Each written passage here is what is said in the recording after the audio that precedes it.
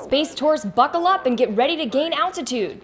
Richard Branson's SpaceShipTwo is taking space tourism to the next level. Hi guys, I'm Krysitn Goodwin with Buzz60. Virgin Galactic is gaining lots of attention for its rocket tour plane concept. It's a space machine designed to take suborbital flights, zooming passengers on short space adventures. The Brit founded the company Virgin Galactic in 2004, launching space missions and small satellites into space.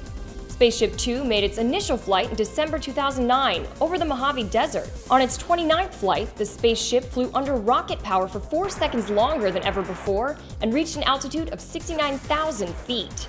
Over 600 have signed up for the chance to ride this spaceliner if it's approved. The Federal Aviation Administration is accepting Virgin Galactic's application as a commercial space operator, but it's keeping close tabs on the idea. The agency still has to approve Galactic's license to fly passengers into space.